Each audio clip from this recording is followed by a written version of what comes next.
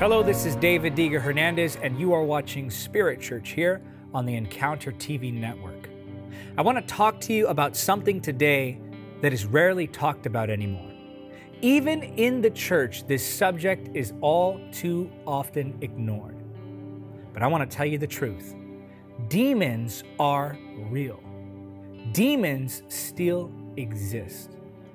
They are not analogies for evil. They are not figments of superstition. Demonic beings actually exist, and they are filled with hate.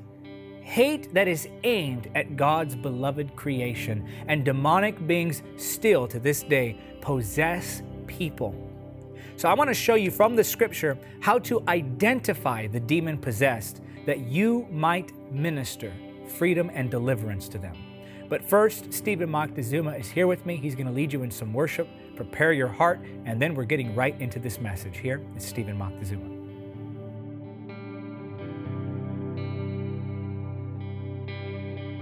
Light of the world, you step down into darkness. Open my eyes, let me see beauty that made this heart adore you. Hope of a life spent with you. Light of the world, you step down into darkness. Open my eyes, let me see beauty that made this heart adore you. Hope of a life spent with you. So here I am to worship. Here I am to bow down. Here I am to say that you're my God. You're altogether lovely, altogether worthy, altogether wonderful to me. Here I am to worship. Here I am to bow down. Here I am to say that you're my God. You're altogether lovely, altogether worthy, altogether wonderful to me. And I'll never know how much it cost to see my sin upon that cross. I'll never know how much it cost to see my sin upon that cross. So here I am to worship. Here I am to bow down. Here I am to say that you're my God. You're altogether lovely, altogether worthy, altogether wonderful to me.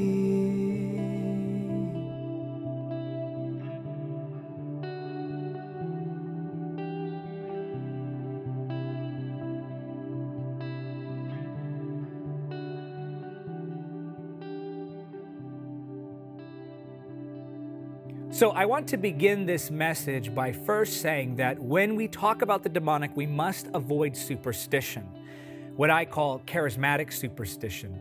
Especially surrounding this subject, there is a lot of misinformation that goes around all over the internet. We live in an age where conspiracy theories rise to the top simply because they're sensational.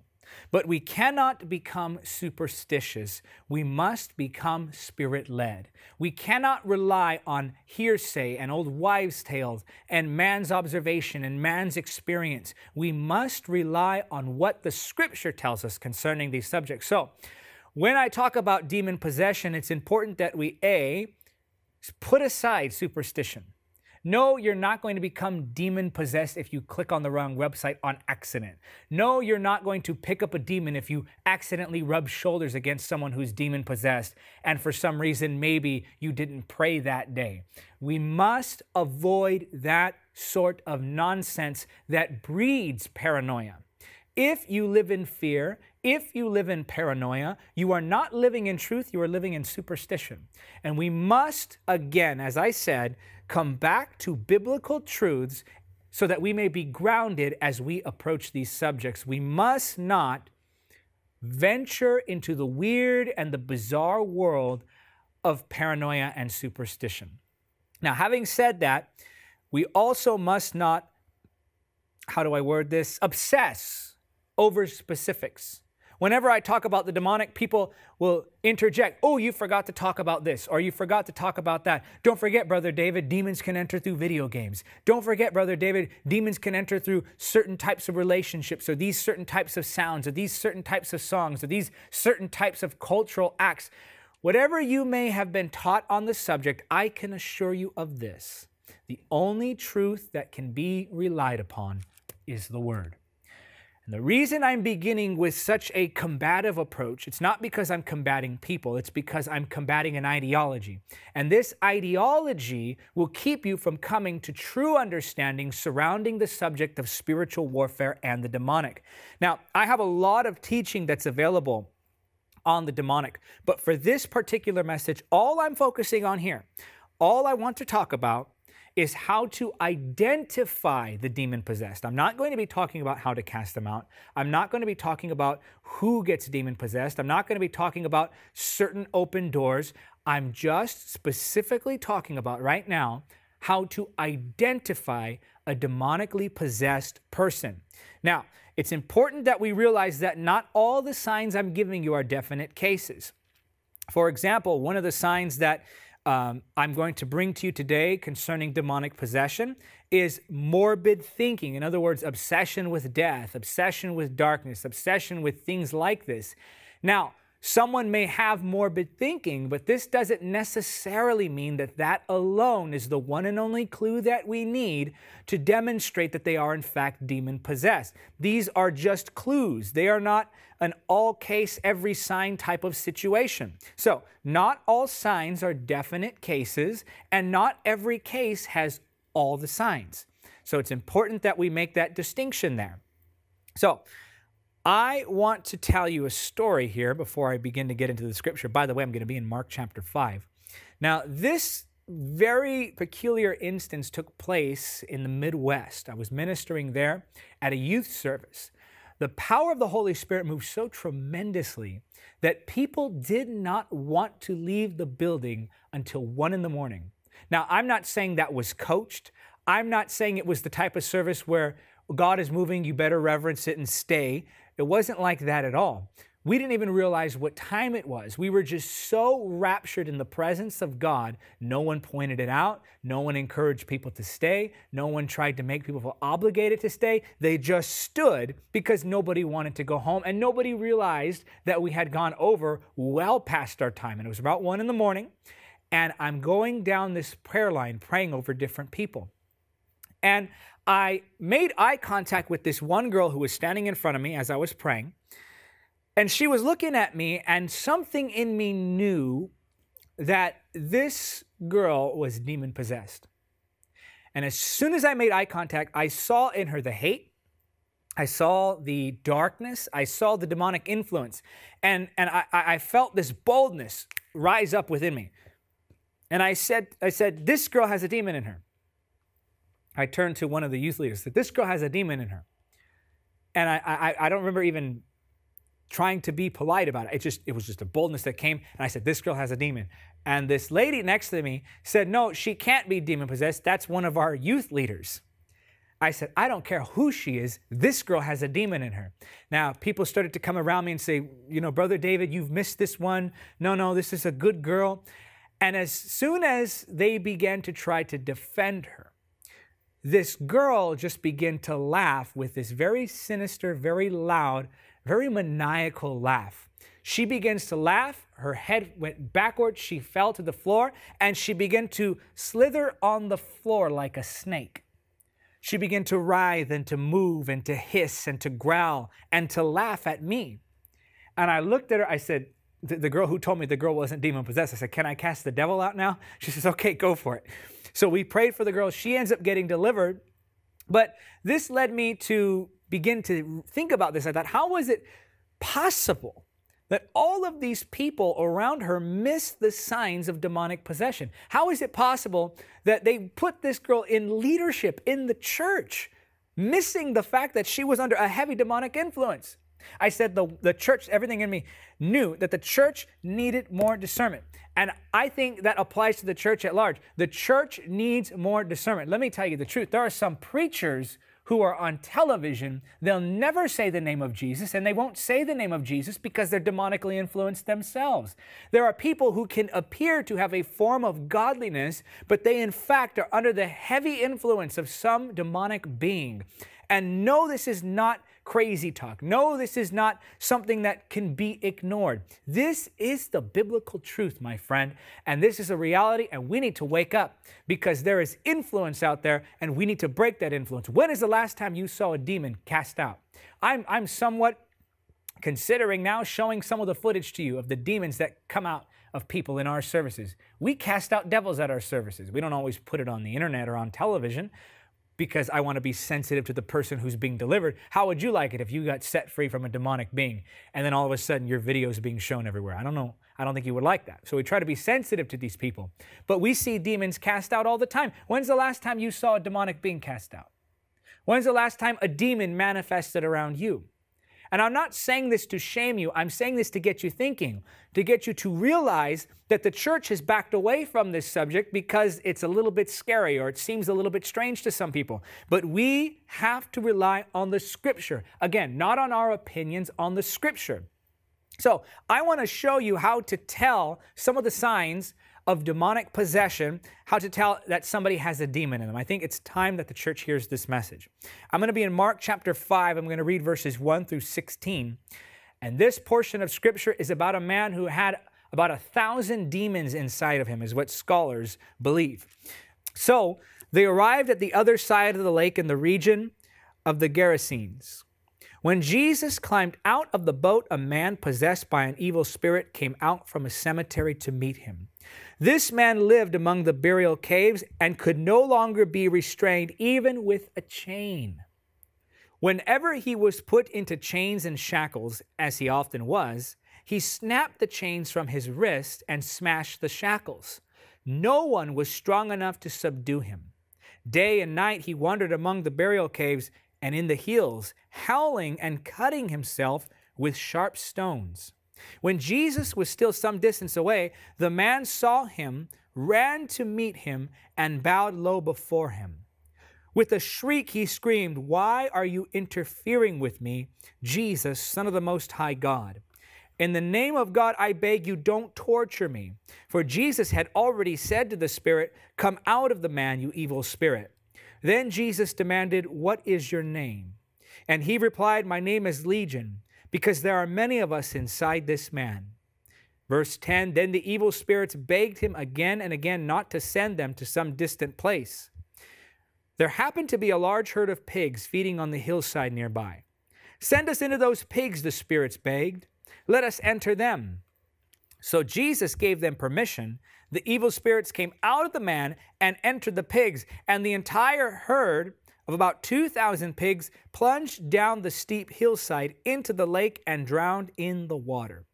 The herdsmen fled to the nearby town and the surrounding countryside, spreading the news as they ran. People rushed out to see what had happened. A crowd soon gathered around Jesus, and they saw the man who had been possessed by the legion of demons. He was sitting there, fully clothed and perfectly sane, and they were all afraid. Then those who had seen what happened told the others about the demon-possessed man and the pigs. So I want you to take a look here. In verse number 3, you're going to notice something. In verse number 3, you're going to notice that the man is spending time among the burial caves. In other words, he's spending time at a graveyard. So here is one of the first signs of demonic possession is morbid thinking. They're obsessed with darkness. They're obsessed with death. They're obsessed with violence and murder and things that have to do with decay and this sort of darkness. Because this man was obsessed with morbid things, he spent his time near graveyards. Secondly, I want you to notice that he was able to break the chains with which they tried to restrain him. Anytime they put chains on this man, whenever they would do this, and it says this often happened, he had such ability, such power that he was able to break those chains right off of his wrists. Now, this is a powerful demonstration, though it is a demonic power, it is still a powerful demonstration of supernatural ability. So those who are demon-possessed can often demonstrate some type of supernatural ability. This is the truth with psychics. This is the truth with fortune tellers. This is those who are empowered by the demonic forces that push false religions and push false doctrines. They too have power. They too have ability. And often they can mimic, not duplicate, but mimic what God's people are able to do. I want you to notice that he was very violent and very barbaric.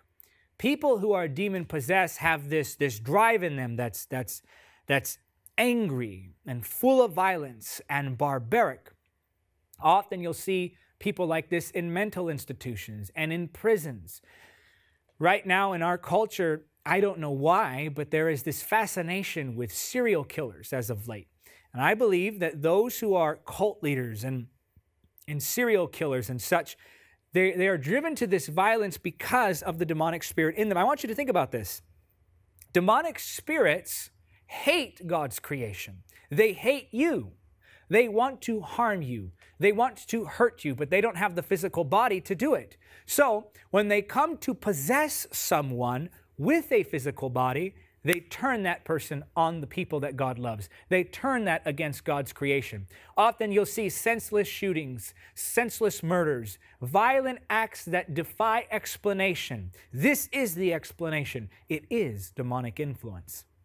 You'll also notice that this man was considered mentally unstable. Now, I want to tread carefully here because I don't believe that all mental illness, such as depression and anxiety, are necessarily demonic. They can be prolonged, agitated, and intensified by demonic beings, but I've known spirit-filled believers who struggle with depression. That'll give you a little bit of a clue on whether or not I think Christians can be demon-possessed, but I will address that maybe in the weeks to come. But for now, I just want to focus on this very simple thought. Not every struggle in the flesh is a sign of demonic influence. Sometimes the flesh is just the flesh. And I want to be sensitive to those who struggle with depression and anxiety. This is not me being seeker sensitive. This is not me trying to water down the word to try not to offend people. This is just me giving you the truth. Think about the prophet who was so depressed that God had to send birds to feed him. That depression hit him. So I'm not saying that everyone who suffers with depression or anxiety is demon-possessed. Please hear me on that. But I will say that mostly everyone who is demon-possessed is filled with depression and anxiety. So not everyone who is depressed and anxious is demon-possessed, but almost everyone who is demon-possessed suffers with depression and anxiety. That's a very subtle distinction, and I want you to make sure that you've noted that. But moving now even further into this idea of mental illness, this man wasn't just a little unstable. This man wasn't just a little depressed or a little anxious or a little paranoid, or he didn't just struggle with a little bit of OCD. This man was deranged.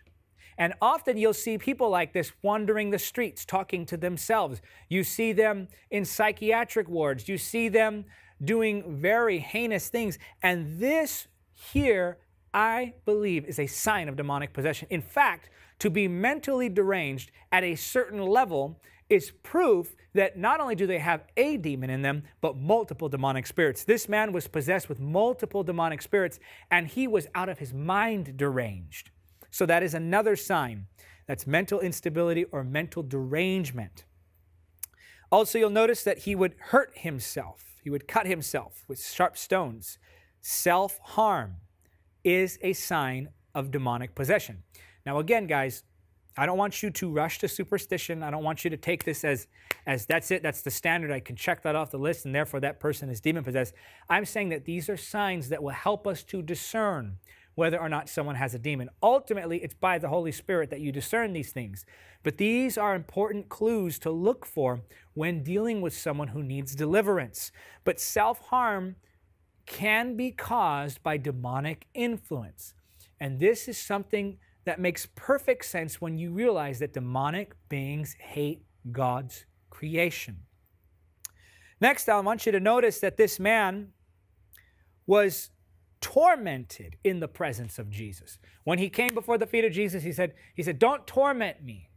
Why? Because it was the nearness of Jesus. It was just the nearness of his presence that caused him to go into a tormented state, I should say. So they have discomfort in God's presence. So here we see morbid thinking, supernatural ability, violence or barbaric behavior, mental instability, self-harm, and discomfort in God's presence. Now, I want you to notice here in Mark chapter 5, verses 1 through 2, these demonic spirits still maintain control, or these people who are possessed by demonic spirits, I should say, still maintain control over their will. It was not the demonic spirits that drove the man to go stand before Jesus. It was the man's desire to be freed that caused him to go and stand before Jesus. The demonic spirits would not have approached Jesus, but the man wanting to be delivered came and approached the Son of God, and the demons were tormented. So you can still maintain some control over your will when you're demon-possessed. Now, I actually will have to finish up this message in a part 2 because there is so much more I want to show you about demonic possession and how to see it, how to discern it. So I will continue with this next week, but I want to pray with you now, number one, that God would anoint you to deliver the captives and that God would cause you to be alert spiritually, aware of the times, okay? Because demonic spirits are running rampant right now. And secondly, I want you to be prepared for the season in which we are entering right now.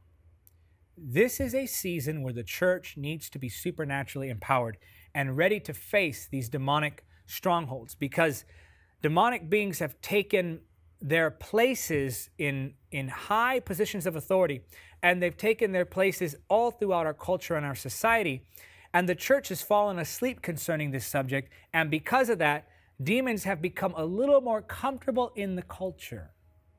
This is because the church needs to wake up to the fact that demons still exist. So I'm going to pray with you.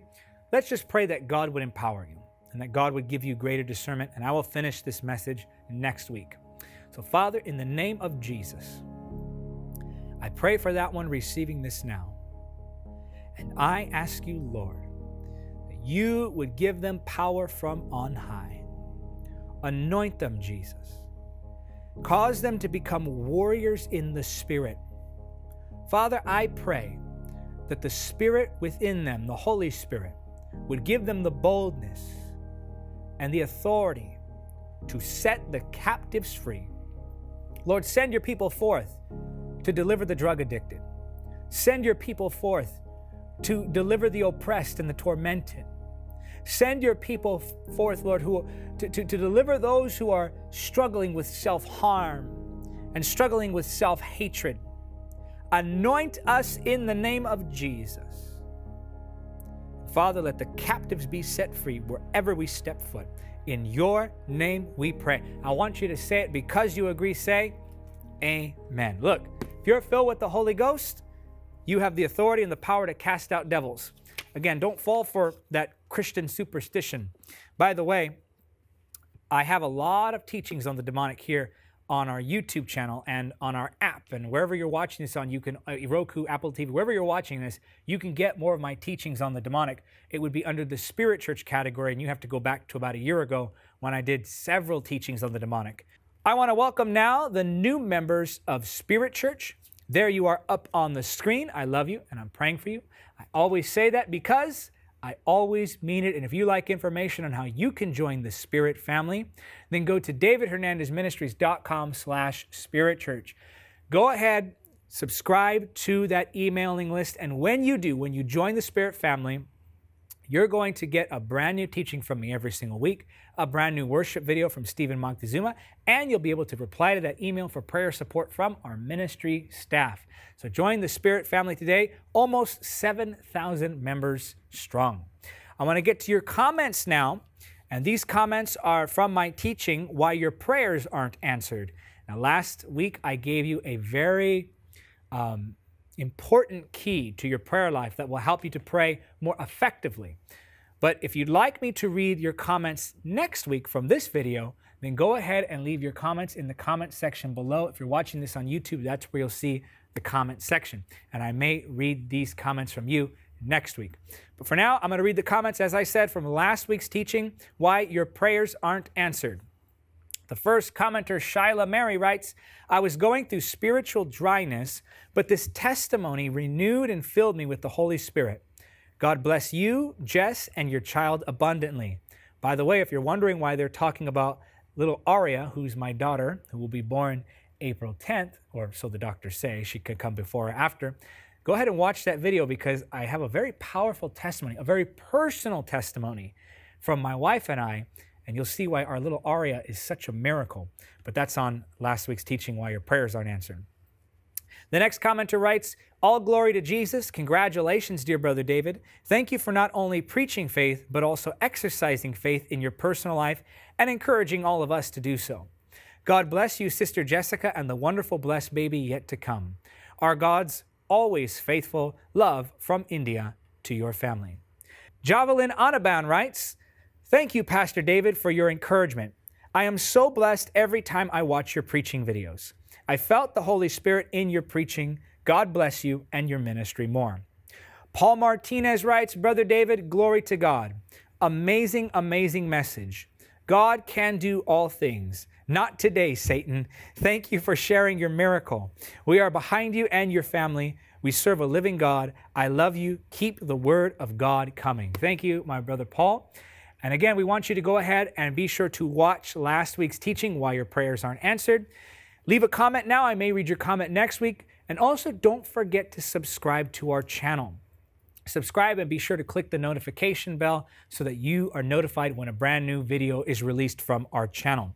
Now, Paul said something interesting here. He said, keep the word of God coming. And this is what we want to do. We want to continue to spread the gospel of Jesus Christ and the power of the Holy Spirit. Now, don't change the video. Don't click away. I want to talk to you for just a second. Listen, if you've been blessed by this ministry, I want to challenge you. Become a $30 a month partner with our ministry. Sign up today. That's just a few dollars a week. That's maybe one trip to a restaurant. If you're a big family, that's one trip to the movie theater, if that. You just give that up once a month. And you can help us spread the gospel all around the world. And we do it through two simple means, events and media. So help us. This ministry is expanding. As you can see, the events are growing. The broadcast reach is growing. You can see that we're doing more events all over the world. Partner with us. Help us today. In faith, step out and say, I want to become a $30 a month partner. You do that today, and I'll send you either Carriers of the Glory, 25 Truths About Demons and Spiritual Warfare, or Encountering the Holy Spirit in Every Book of the Bible. So that will be our initiation gift to you when you sign up to become a monthly supporter. I'll sign it and send it to you as my thank you. But whether you become a $30 a month supporter or a one-time giver, it doesn't matter. All of it goes to reach souls. Now, we have some people who give $5, and we've had people sow 6 figures. But the $5 to the six figures and everything in between, all of it counts. All of it matters. So don't withhold just because you say, I can't do $30 a month, so I might as well not do anything. No, everything counts. And if you can do more, do more. If you can do less, do less. Whatever you're able to do it today. So sow a one-time gift or become a monthly partner. Help support the gospel. Help support this ministry. Help us continue to reach people all around the world. Well, that is it for this edition of Spirit Church here on the Encounter TV network. Until next time, remember, nothing is impossible with God. Thank you for watching Encounter TV. Don't forget to subscribe. Also, help me win souls by spreading the gospel through events and media. Make a one-time donation or become a monthly supporter by clicking on the donate link now.